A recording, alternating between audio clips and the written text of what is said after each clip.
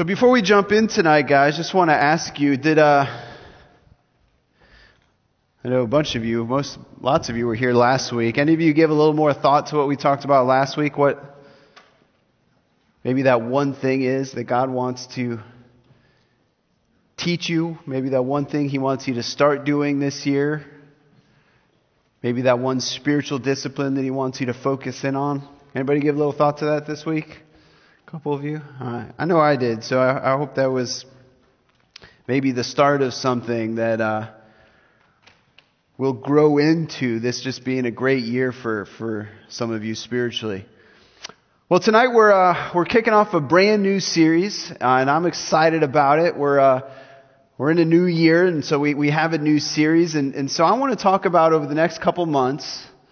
I want to talk about stories. Anybody here like stories? You guys like stories? I love to hear stories, read stories, tell stories. I love a good story, right? Which I love to work in some stories as illustrations, even into my lessons, which I think some of you know. Any of you guys just kind of get lost in a good book? Anybody do that? You just kind of, you get in a good book and you just kind of immerse yourself in it just because the story is so good. Listen, stories can be engrossing, they can be exciting, they can kind of manipulate our emotions, right? And they can make us laugh, they can make us cry. I know I've seen a couple people that I thought were crazy because they're just reading a book and then they start laughing and I'm like, I'm crazy, or crying.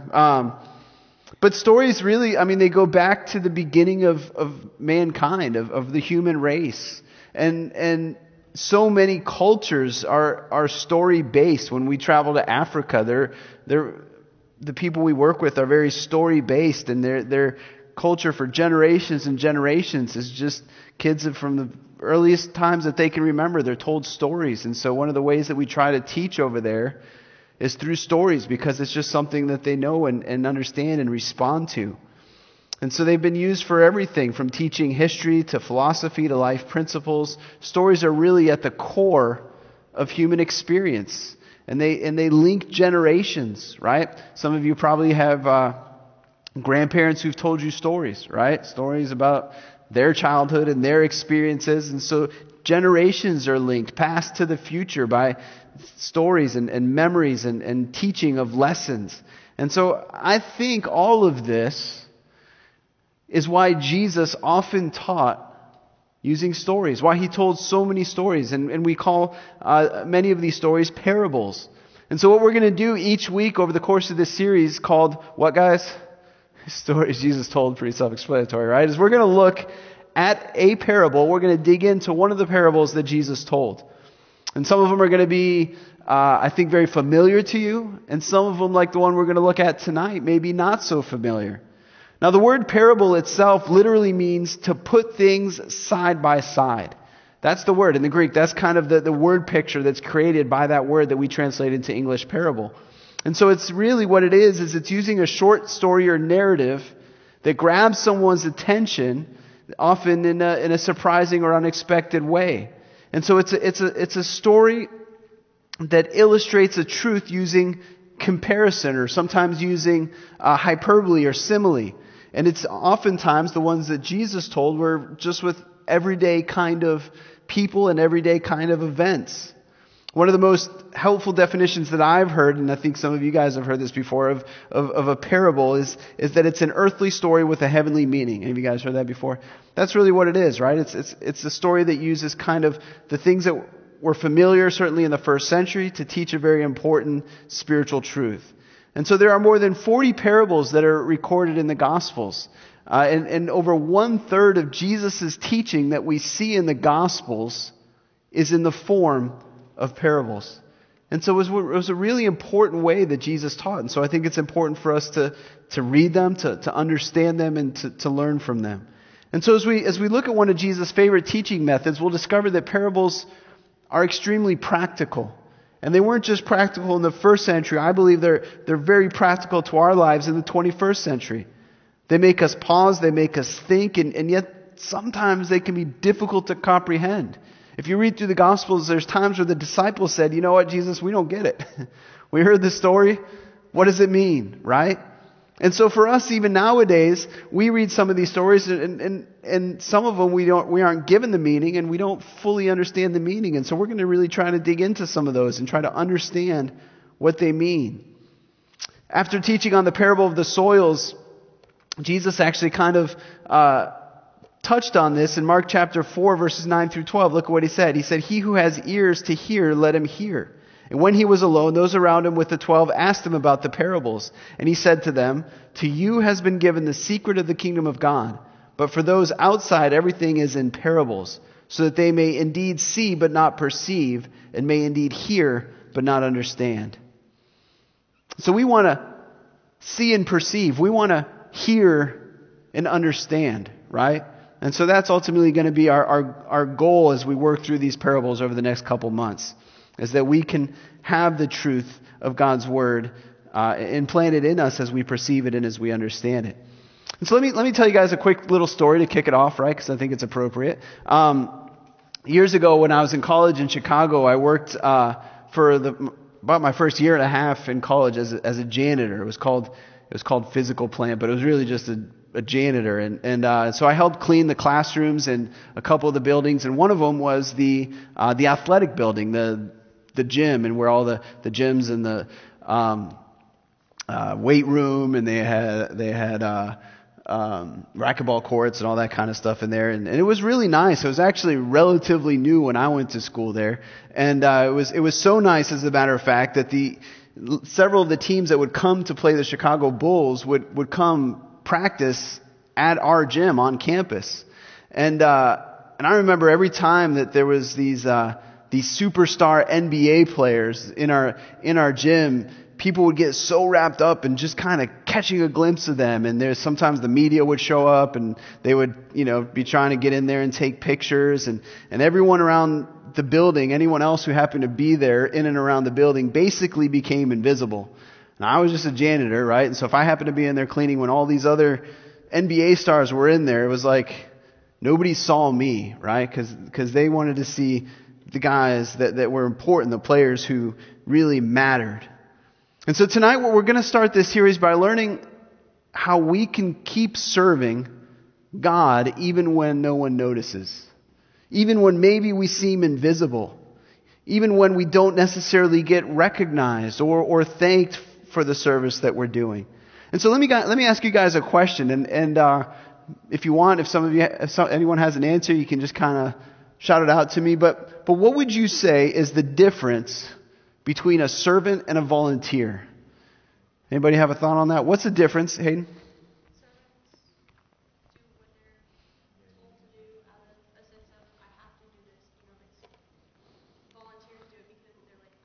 Right, absolutely. Yeah, I mean, ultimately, the difference between the two is a servant has a master and a volunteer doesn't, right? As Hayden was saying, the servant does what their master tells them, whereas a volunteer kind of picks and chooses when and even whether they want to serve. A servant serves no matter what. A volunteer serves when it's convenient to them. A servant serves out of commitment. Someone, I think, said it well. They said the servant does what he is told when he is told to do it. The volunteer does what he wants to do when he feels like doing it.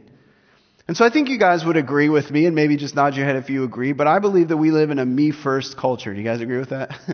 Yeah, I see pretty much everybody nodding. We live in a me-first culture that encourages us to think about ourselves above everybody else. As a matter of fact, I think a word that kind of captures that is the word selfie. We live in a selfie kind of culture where we're turning the camera on ourselves instead of those around us, where we're encouraged to be involved more in self-actualization and to be self-reliant more than to think about others. There's actually an entire magazine called Self, right? Maybe you guys have seen that. But just in case we start thinking about someone else, we have all these different social media platforms and websites and magazines to make sure we know that we need to get the focus back on ourselves.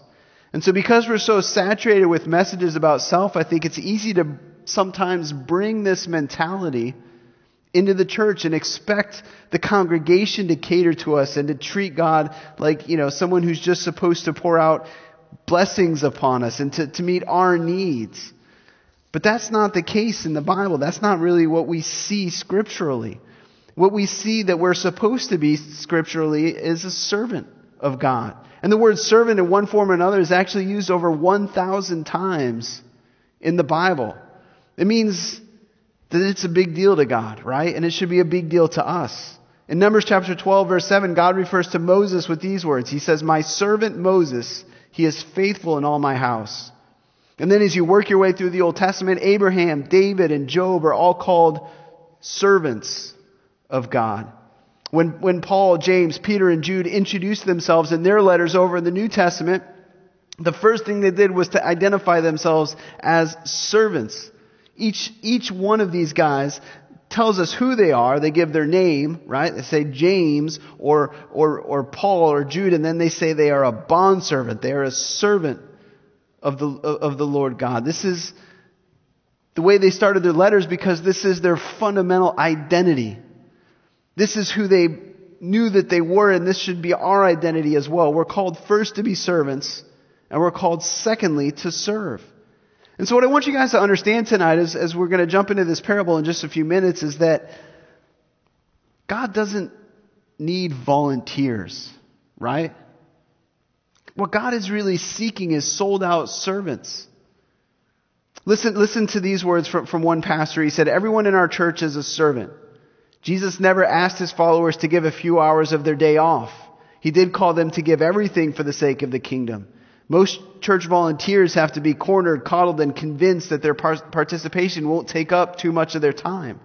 The church doesn't need more volunteers who give away spare time. We need servants whose lives belong to the Lord." Peter in 1 Peter chapter 2 verse 16 challenges us to live as servants of God. And so let me kind of summarize this in a sentence, and then we'll look at our parable, which, by the way, is over in Luke chapter 17. So if you want to start turning there, Luke chapter 17, let me give you guys kind of a summary sentence. When it comes to God's perspective, the issue is not whether we will serve, but where we will serve, right? In God's economy, in God's eyes, the issue is not whether we will serve, but where we will serve. And so Jesus one day revealed the importance of steadfast serving. And I call it steadfast serving, and the title is up there at the top because the word steadfast means this. It means fixed in direction and firm in purpose. Fixed in direction and firm in purpose. And that's exactly what we should be as servants. Now, I should warn you guys, before we jump into this parable, I mentioned it already, that it's not one of the most popular ones. And so a couple people asked me this week which parable we were starting off with, and I let them know, and they were like, "Oh, I don't know if I remember that one." And that's kind of the overall response to this parable is, "Oh, I don't know if I remember that one," because it's short, but it's not necessarily one of those ones that's brought up on a regular basis. And so Luke chapter 17, you guys find it? Say amen if you're there. All right, look down at verse 7, and let's read it together in verses 7 through 10. Jesus speaking here, of course, says, "Will any of you who has a servant plowing or keeping sheep say to him when he has come in from the field, 'Come at once and recline at the table'? Will he not rather say to him, 'Prepare supper for me and dress properly and serve me while I eat and drink, and afterward you will eat and drink'? Does he thank the servant because he did what was commanded? So you also, when you have done all that you were commanded, say, 'We are unworthy servants. We have only done what was our duty.'" That's challenging, right? This is a challenging little story. Again, the issue is not whether we will serve, but where we will serve. And so I want to give you guys tonight 4 servanthood standards that we see in this story that Jesus told. The first one is this: serving is not always spectacular. And anyone who served, I think you know this and understand this. Serving is not always spectacular. Look at the first part of verse 7. Jesus asks a question. He says, "Will any of you who has a servant plowing or keeping sheep?" Now, the word that Jesus uses here in this parable for servant is the Greek word doulos. It's often translated bondservant. Basically, what this is a servant who is attached to an owner. And Jesus' listeners would have understood this, and they would have related this to this parable because about 15 to 30% of the entire population in the first century were these kind of bond slaves, these servants. And so in this particular story here, we see this farmer who probably only had one servant, who had to do multiple tasks throughout the day. He'd do the back-breaking work of plowing and then kind of the tiresome job of watching the sheep. And so he would come in and he was probably tired, exhausted, his muscles are probably aching. And then, he may have spent some time just being completely bored out in the field watching the sheep. And then the next day, what would he get up and do? Same thing, right? He would do whatever the master called him to do, and he'd do some of this hard physical work and some of this, maybe this boring work. And some of you, maybe you've had some of these experiences, right? Maybe you've worked a job and it's a physical job and you're tired, or maybe you've worked a job and this doesn't seem to be stimulating to you mentally or physically or whatever. But my guess is over time, this servant in the story, his daily responsibilities became routine and his tasks just were not very exciting or thrilling. Once in a while, if you are reading through different headlines or news, you see articles about how so many people in our country hate their jobs. You guys ever seen that? It pops up pretty regularly because I think it's a pretty common issue. But I saw one a while back. This was before the pandemic, but it said that a majority of Americans had mentally checked out from their jobs. They had mentally checked out. And the poll that came out, it was a Gallup poll, and it said that 7 out of 10 workers had checked out at work or were actively disengaged. And only 30% were engaged, involved, and enthusiastic about their workplace. I don't know if what's going on in our country over the last year has changed that, but I think there's always going to be a certain amount of people, right, who've just kind of checked out at work. And I think as a side note, there's, I think, some Christ followers, some Christians who have kind of checked out from serving. And again, I know things are different right now and there's not as many places, and certainly within the church there's a lot of these service opportunities that just aren't there right now, but we still have an opportunity to serve Christ, to shine for Christ. And we can still do work for Him as an act of worship, whether it's, in our homes or in our schools or wherever God happens to take us. And so when we do that, if we're shining for God, we're going to stand out, right? We're going to be a little different. And when people see this, they will be drawn to the Savior who's in us and whom we're serving. And we'll be given these opportunities to tell them about why we're different and who we're serving.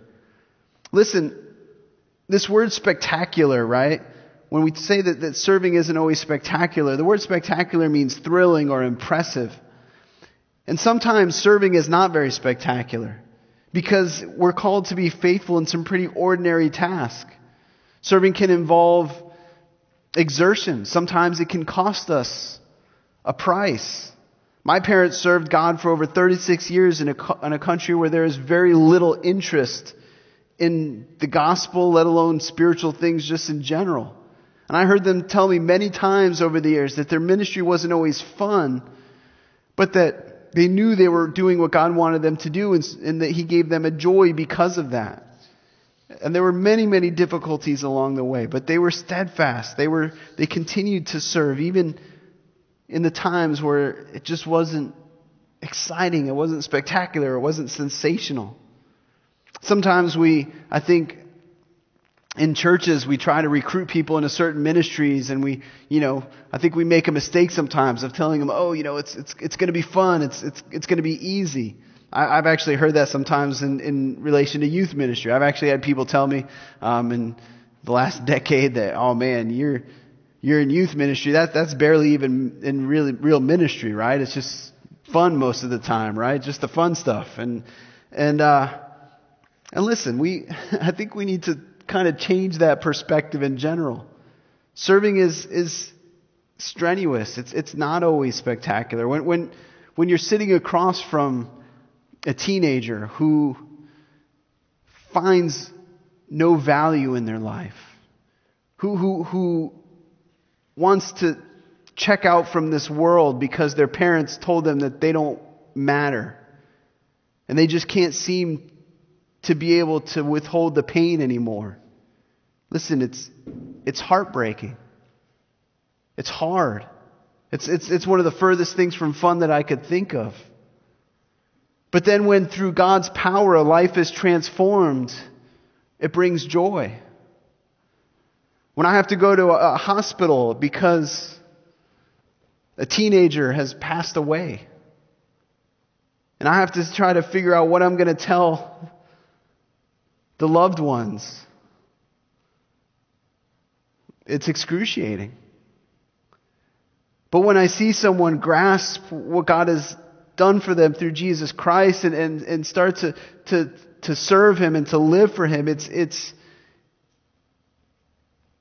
so amazingly satisfying.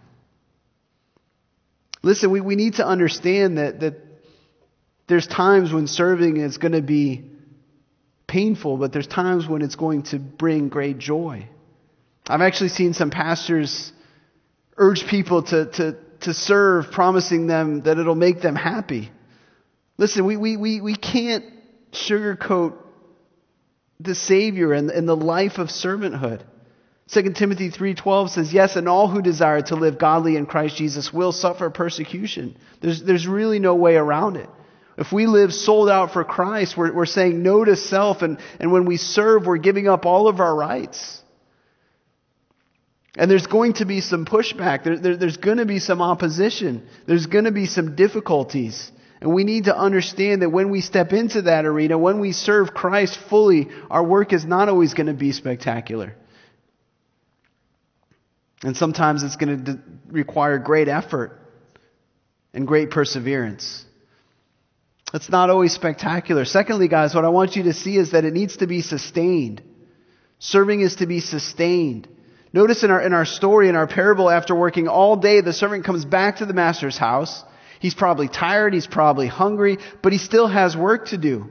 And so here's the principle. A servant's service may change place, and the specific job description may be in flux, but the truth of the matter is that our serving must be sustained. It really doesn't have a specific beginning point and end point. The issue is not whether we will serve, but where we will serve. Actually, the job description for a servant is very simple and straightforward. The job description is this: do everything your master commands. Do what, guys? Everything your master commands. Let me share a little story about my grandparents. My grandparents, who went to be with the Lord a few years ago, when my grandfather was in his early 90s and my grandmother was just a few years younger, she had Alzheimer's, and it continued to progress and get worse.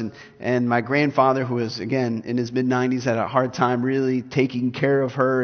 And so the family kind of made a decision that they needed more help. And they were kind of all by themselves up in Minnesota, and there wasn't any family nearby. And so they weren't able to drive anymore. They weren't really able to take care of their house anymore. So my dad and one of his brothers went up and sat down with them and said they really wanted to find a place where, my grandmother specifically could get the care that she needed. And so they talked about, packing everything up and selling the house. And it was a difficult time.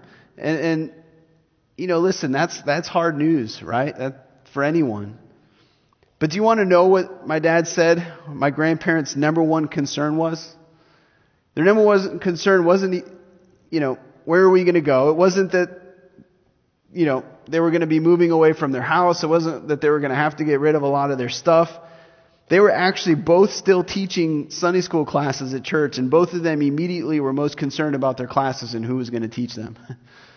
That was their number one concern. Into his 90s, my grandfather was teaching. I mean, that's sustained service. And that's what I think God is asking us to do. And so let's listen to how Jesus said it in the second half of verse 7. Look at this verse with me. And then into verse 8. He said, will anyone say to him when he has come in from the field, come at once and recline at table? Will he not rather say to him, prepare supper for me and dress properly and serve me while I eat and drink, and afterwards you will eat and drink? Notice here that the servant moves from outdoors to indoors, right? The day moves from daylight to dusk, from hard labor to home life. He goes from fields to fixing food. But what I want you to see, the truth that I want you to understand, is that a servant serves whenever, wherever, for whomever, doing whatever it takes for however long it takes. I heard the story of a little girl who may or may not have been one of my girls. But she finally learned to tie her shoes, right? Everybody here learned to tie your shoes? All right, good. Most of you. All right. A couple of you still working on it. All right, so she finally learned to tie her shoes, and instead of being excited, she was overcome with tears. And her dad, who may or may not have been me, bent down and asked her why she was crying, and she said, "Because I have to tie my shoes." And the dad said, "Well, you just learned how, so now you can do it. It's not a sad thing." And the little girl responded, I know, but I'm really sad because now I have to do it myself for the rest of my life." That's kind of the idea, right? I mean, that's a deep realization for a little kid. Listen. But one pastor said it this way: comfort precedes collapse. Guys, listen. The point I think that Jesus is trying to get across is if you're alive, you're to be a servant. The location and the intensity of your serving may change as the seasons of your life change, but no Christ follower has the option of sitting down and just saying, "I'm done," and just waiting for his or her needs to be met when there's still things to do for the kingdom. I think we could maybe 21st centuryize it this way and say, listen, it's not break time yet, right? It's not break time. We talk a lot about serving opportunities in the church, but we're actually to be serving all the time. 17th century pastor Matthew Henry said that we must make this. He said, "The end of one service, the beginning of another. When we have been working for God, we must still wait on God continually." And so the key is really to be a servant and not a slacker. Man, I'm so moved by the caliber of the committed servants that we have here at this church. I've been to quite a few different churches over the course of my life, and I've seen some really great dedicated servants, and then some who just kind of, are just kind of in and out. But we have some who've been here for such a long time, serving so selflessly. And again, I understand we're in a different time than usual, and some of the normal service opportunities aren't necessarily available right now. But I had someone just this last Sunday say, "Listen, I want to do something. What is available? I know there's a lot of things that aren't, but what is available?" And that's the mindset, right? I mean, we have some people who I know have served through their cancer treatments. We have people who have retired from their jobs so that they can spend more time serving at the church. We've had people who've been in our nurseries and our Sunday school classes for decades. Listen, that's what Jesus is talking about. And many of these people that I've seen are an inspiration to me, and I hope to be as faithful as the many dedicated saints that we have in this church. Listen, serving is not always going to be spectacular. There's times where it's exciting and it's thrilling, and there's times where you just have to do what's in front of you. Serving must also be maintained and sustained, because the issue is not whether we're going to serve, but where we're going to serve. Thirdly, what I want you to see is serving as a sacrifice. It's a sacrifice. After going all out and working from sunup to sundown, the servant is no doubt tired, right? And probably a word of appreciation would have meant a lot to him. But it doesn't come. Look at verse 9.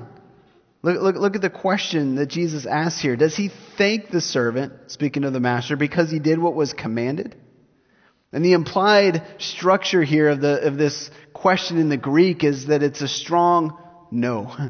It's a question that's structured in such a way that the only possible answer is no. It's a strong negative in the Greek. The word thank here means to have gratitude or to be grateful. And so the idea is that if the master expresses gratitude, it could be construed as a debt that must somehow be settled to even the score. And this really, if we understand our position, if we understand who God is and who we are, this is absurdly arrogant. Job points this out in Job 22:2. He says, "Can a man be of benefit to God?" We can't impress God in such a way that he will somehow feel obligated to give us some kind of special honor or thanks. Does that make sense? Some of us, I think, and some Christians throughout our country think that God somehow owes them for all that they've done for him. Listen, God doesn't favor us especially because we've done something special. We're servants. And therefore we must serve and do what the master commands us to do. If you remember the Pharisees, right? You guys remember the Pharisees in the Gospels? The Pharisees did all these things. They believed that their deeds put God in their debt. And this kind of thinking is dangerous, and it gets us into deep trouble because God doesn't owe us anything. In fact, according to Paul in 1 Corinthians chapter 6, verses 19 and 20, God doesn't owe us, God owns us. That's what he says. Paul says, or do you not know that your body is a temple of the Holy Spirit within you, whom you have from God? You are not your own, for you were bought with a price, so glorify God in your body.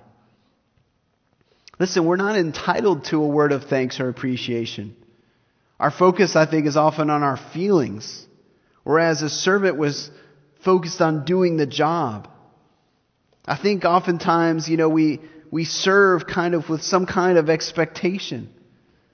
Or maybe with a wrong motivation, and then we get frustrated or angry and determine that we're not going to do this again because, you know what? No one thanked me, or I didn't really get appreciated for doing what I was doing. Listen, we need to remember that God does not need us to serve Him, right? It's our duty and it's our delight, and He is under no obligation to reward us. I think we live in a culture where we're consumed with our own rights. But Christ followers are not to have an attitude of entitlement that leads us to think we have a right to certain benefits or privileges. Listen, God isn't some kind of vending machine that just dispenses blessings whenever we kind of push the right buttons on that vending machine, right? He doesn't just give us blessings for our good behavior. We need to reject that kind of mechanical, unbiblical faith that says if I do A, then God's going to do B for me. That's not what's going on. That's not what Jesus is talking about here in this story. We need to get this point straight that God created us for His glory. Right? You guys understand that? God created us for His glory. As a matter of fact, listen to Romans 11:35 and 36. Paul says, or who has given a gift to him that he might be repaid? For from Him and through Him and to Him are all things. To Him, to God be glory forever. Amen. And so let me just clarify something. Now, I don't think it's wrong to show appreciation when someone is serving, right? As a matter of fact, I think we need to do more of that. And I make it a point here, within the youth ministry at our church to thank those who serve in the ministry as often as I can. I think many people, including myself, can get discouraged. And a word of encouragement can go a long way. I've had a couple people do that for me just in the recent past, and it was so uplifting. Hebrews 3:13 says that we are to encourage each other every 24 hours, actually. The author says, but exhort one another every day. How often, guys? Every day, as long as it is called today, that none of you may be hardened by the deceitfulness of sin. And so as kind of a side note or side question, let me ask you this. Have you encouraged somebody today? Who have you encouraged today? Listen, you still have, maybe 2-3 hours left, right? If you haven't, you still have an opportunity to encourage someone. And so I'm not saying we shouldn't thank people, we shouldn't encourage people, but as the servant, we shouldn't necessarily expect it, right? Serving is a sacrifice, and we need to understand that and know that. And there's going to be times when maybe it's not seen by other people. But let me tell you, it is seen by the one who matters, right? Who's that? By God, right? And so serving is not always going to be spectacular, but we need to make sure that it's sustained and that we understand that it can be a sacrifice. But then there's one more serving standard that I want you to see, and those three maybe might be seen a little bit on the negative side, but this one's certainly on the positive side, and that's that serving is satisfying. It's satisfying. And so Jesus wraps up this story that He told, this short story, I think, with some corrective words in verse 10. To those who are caught up in me and myself and I. Look at what Jesus says. He says, so you also, when you have done all that you were commanded, say, we are unworthy servants. We have done what was our duty. And so notice that in the first part of the parable, we're called to identify with the master. But now we see these words, so you also. And so we're to see our identity as servants.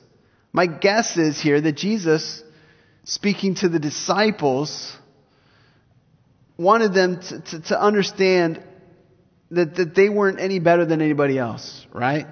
They maybe, if you remember, like to think of themselves as entitled masters, but not necessarily as unworthy servants. So this verse, I think, helps them and us to see what being a servant involves. A servant's heart is intent upon, and his will is bound to the will and wishes of another.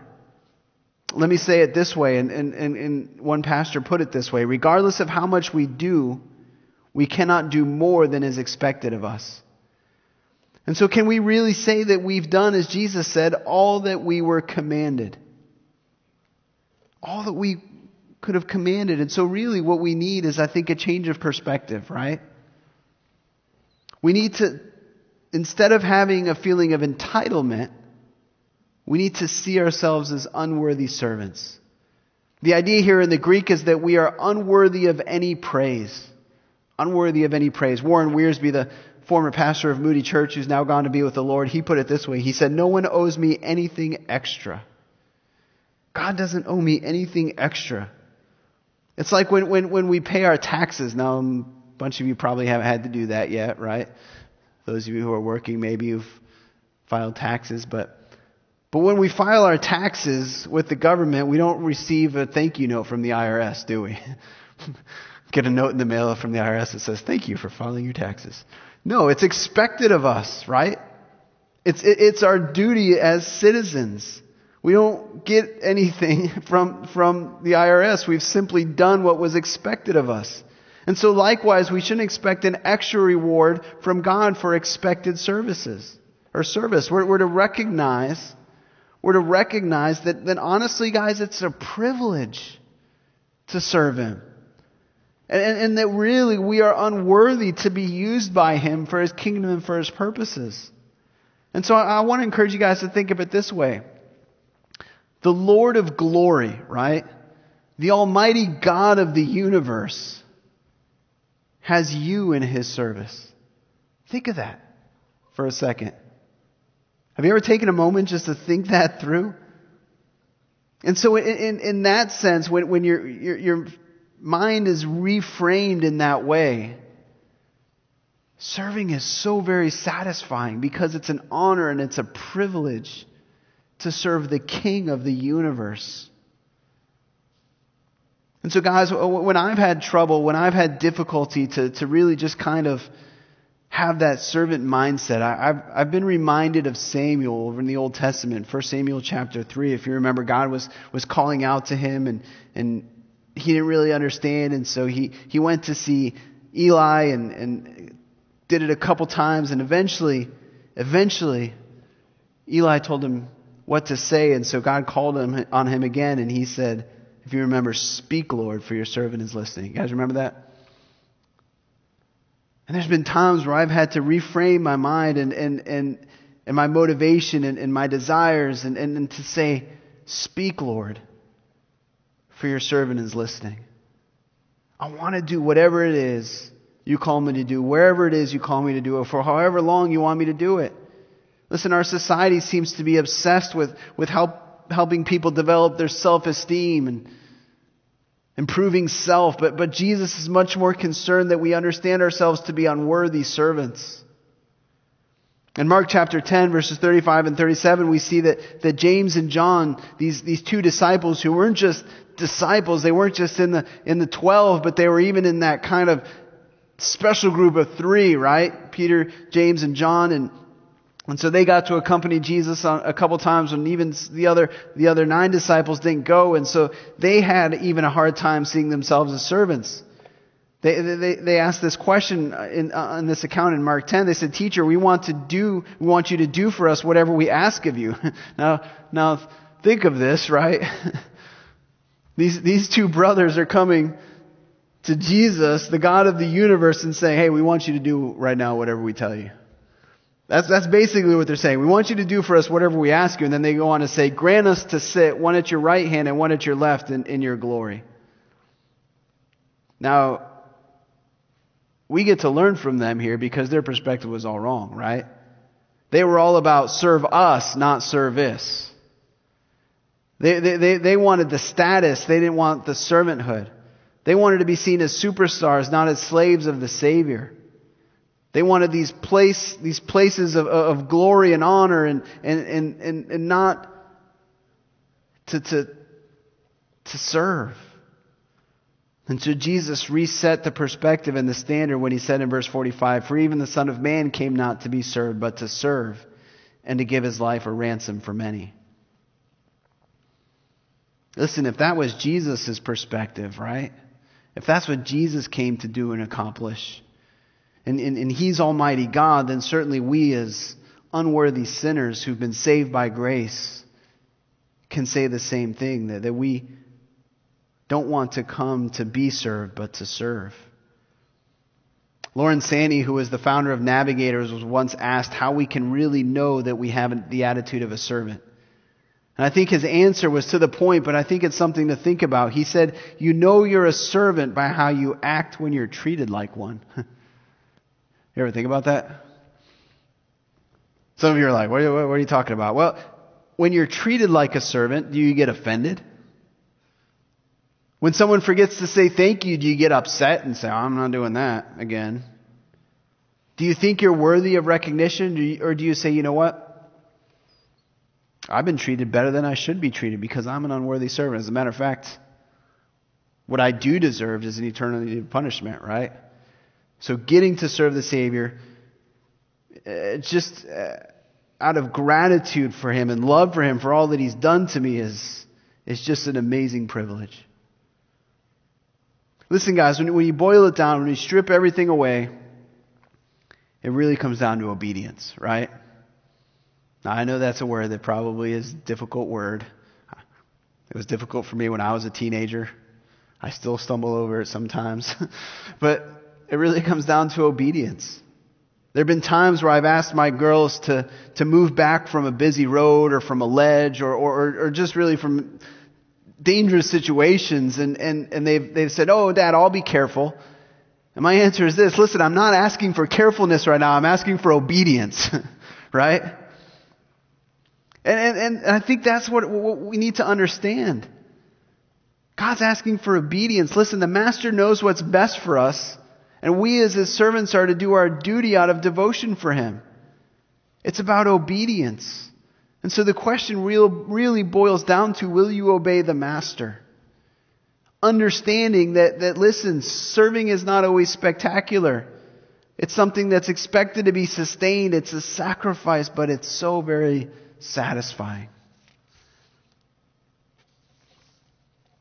When I was in college, and I don't know if this was the case a couple decades later when you were there, but when I was in college at Moody, there was 3 letters, and they came up regularly. They were the letters DTR, which stood for define the relationship.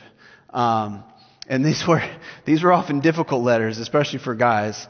But they were used pretty frequently. And basically what they meant and what would happen is, a girl and a guy would like each other. They'd give each other that look every once in a while across the classroom. And, then maybe one would say, "Hey, you want to go get coffee or something?" And so maybe they go get coffee and they spend a little time together. "Hey, you want to study in the library together?" "Okay, let's go study together in the library." But then they would get to this point, right, where they would have this dreaded DTR. And they would ask, what is this relationship? And where is it headed? And where do we stand together? Are we moving on towards dating and marriage, or are we just, what many of the guys would fear and dread, the just friends. We're just friends, right? It's 2 words that could bring dread into the ears of any guy who thought maybe it was more. Anyways, or maybe, I know that's bad, or maybe the whole, maybe we just need to call it off altogether, whatever this is or was, right? So there's a time, I tell you this because there is a time where I think it's necessary to define the relationship. And so how do we define our relationship when it comes to God? And I think this is something that's so incredibly important that we get straight. God is our master. God is our master, and I and you have no rights before him. He is right and has all the rights and alone is righteous. And so as we look even to our world, the Supreme Court isn't supreme. He is the Supreme Court of the universe. And all his rulings are just. And so we need to get on our knees before him and repent, I think, sometimes of our weak view of God. And that's what Isaiah did, if you remember, when he caught a glimpse of the holiness of God in Isaiah chapter 6. That's what Ezekiel did. That's what Job did when he repented of his arrogant questioning, when he said in Job 40 verse 4, "Behold, I am nothing. How could I ever find the answers? I will cover my mouth with my hand." These people who came into some kind of presence of God understood in those moments that in comparison to God, that they were nothing, they were dirt, that they were unworthy. Listen, the Almighty God doesn't exist to serve us. Hebrews chapter 12 verses 28 and 29 calls us to serve God acceptably with reverence and godly fear. And notice these words, which people don't necessarily like to quote a lot. For our God is a consuming fire. Our God is a consuming fire, and so we're to serve him with reverence and with godly fear. And so guys, let me just ask as we kind of start to wrap this up, what do we do with this? How do we apply this? And so let me give you just briefly 2 quick ways tonight. Firstly is this, and most importantly, surrender to the Savior. Surrender to the Savior. Listen, the first and most important thing, and the first place to start, is to make sure that you are saved and that you've surrendered your life to Jesus Christ as your Lord and Savior, as your master. That's really what Lord means.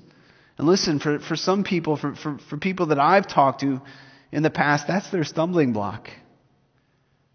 It's not that they don't believe they're a sinner. They understand that. It's not that they don't know that they need a Savior. They realize that.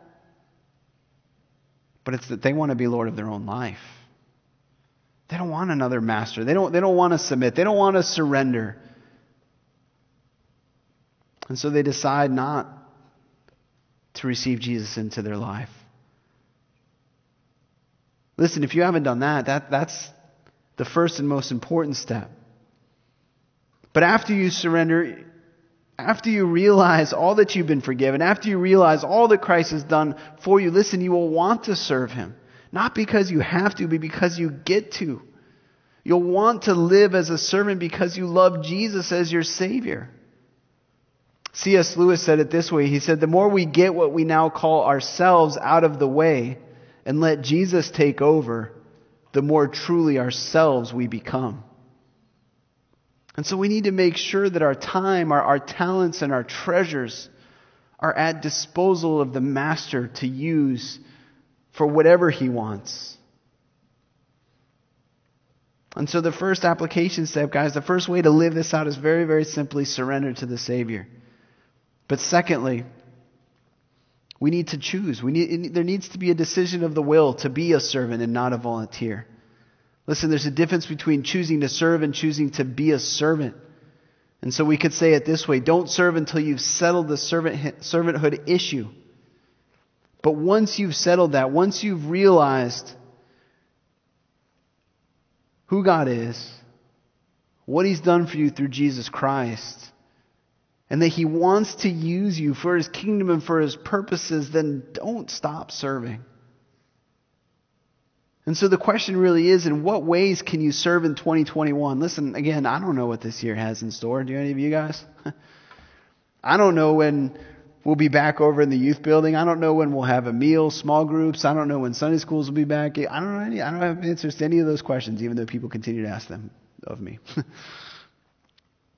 I don't know, when some of these other service opportunities are going to come back in the church, but I know you can serve in your home. I know that God can use you there. I know that he can use you in your neighborhood. I know he can use you wherever else you happen to be in the community.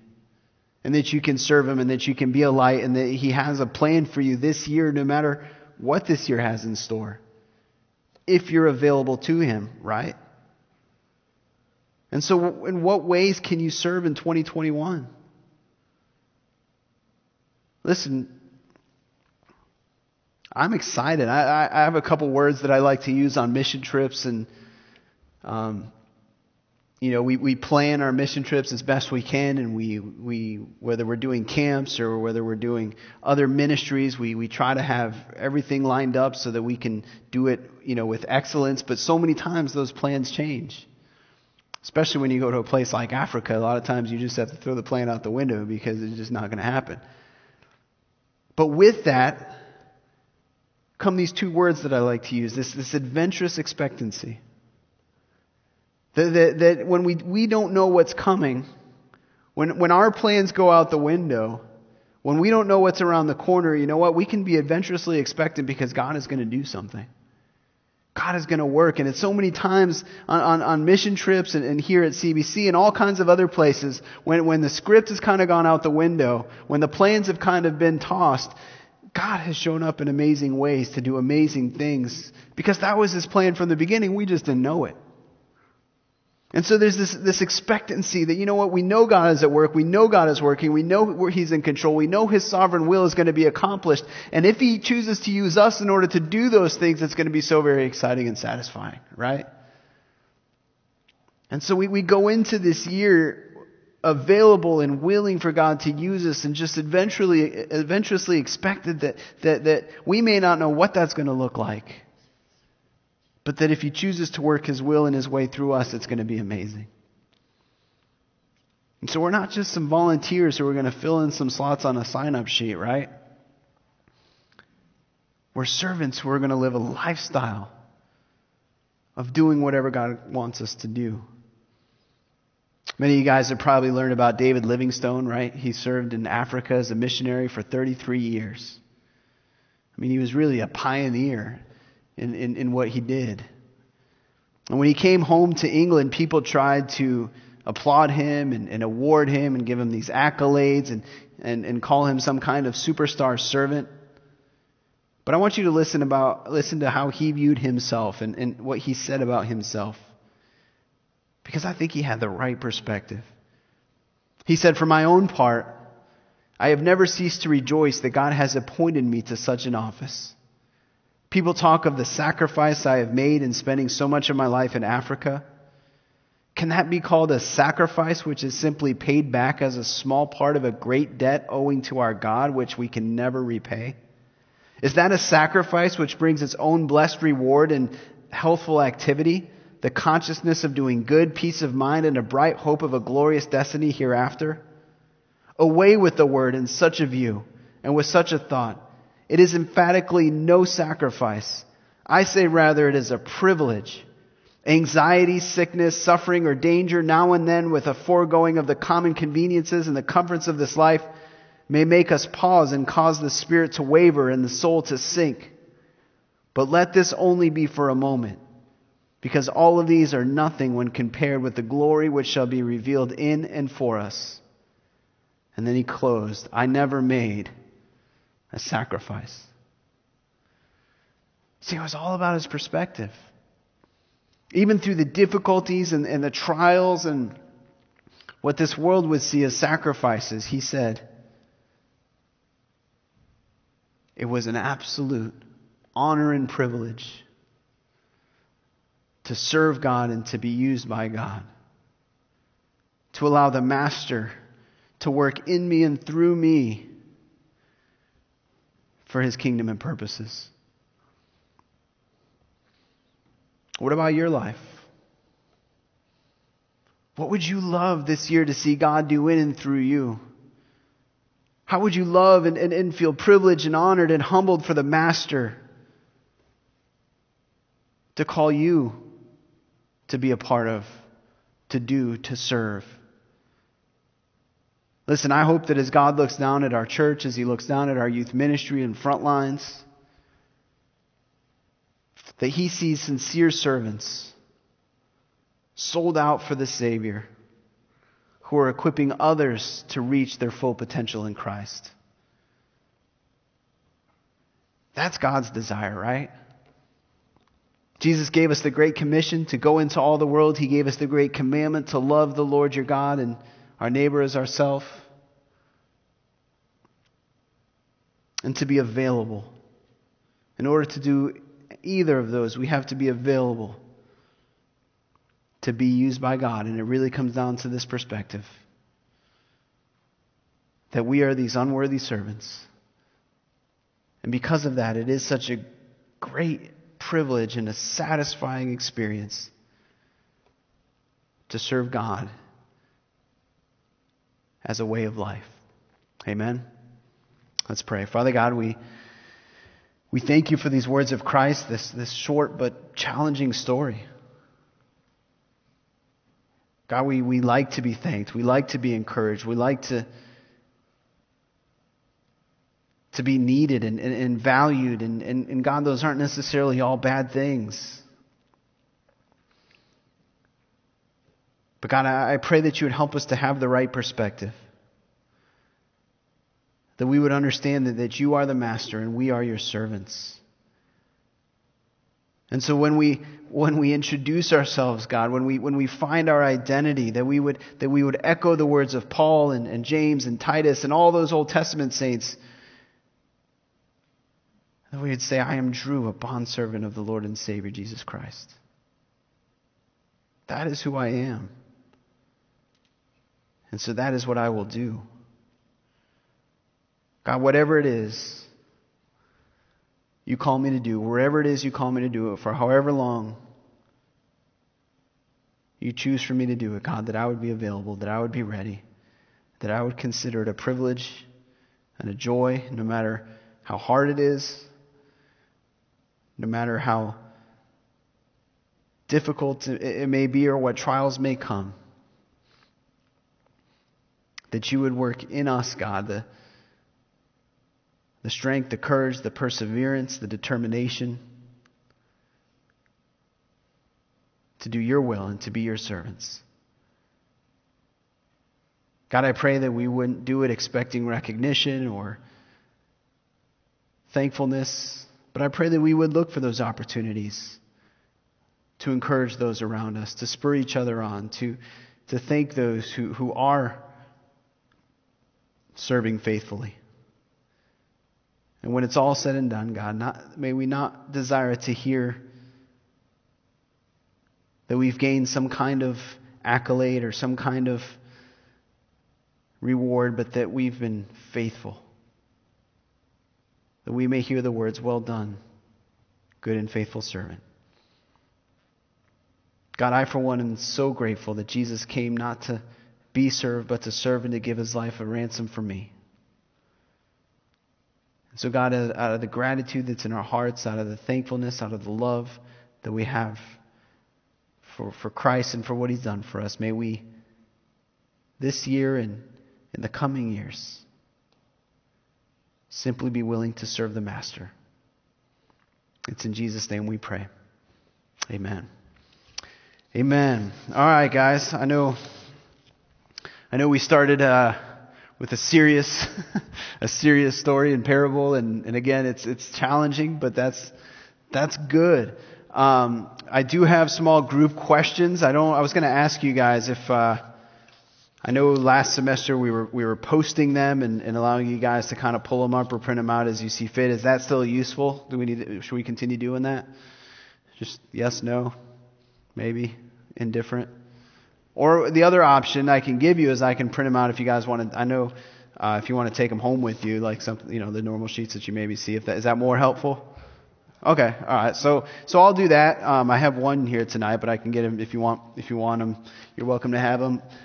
So if anyone wants that, and I'll print a few every week. And so if you want to take the small group questions home with you, maybe maybe if you have a tangible, physical copy, you're more likely to look through the questions or go through them with your families, family discussion questions as opposed to small group questions in our current context. Anyways, so I'll do that. And so there's one copy. If you want one, let me know. I'll shoot you an email or print one out for you. You can grab this week or next week. We're going to continue, guys, as I said, over the next few weeks to look at some of the parables. And, some of them are longer, some of them are shorter, some of them are more familiar, others are not. But I think they're all challenging to an extent, right? As Jesus teaches us some very important truths that really all have very practical application. And so I encourage you guys, just maybe this week, in the coming days, just maybe ask God that through this series He would show you some very practical things that you can take and put into practice in your lives. Make sense? Sound good? All right, guys. Thanks again for coming tonight. Appreciate y'all. Have a great week. Stay safe. I know things with this virus are kind of seeming to grow right now. But again, God is in control. So let's continue to trust Him and look for those opportunities that He gives us to serve wherever He has us. All right? Amen?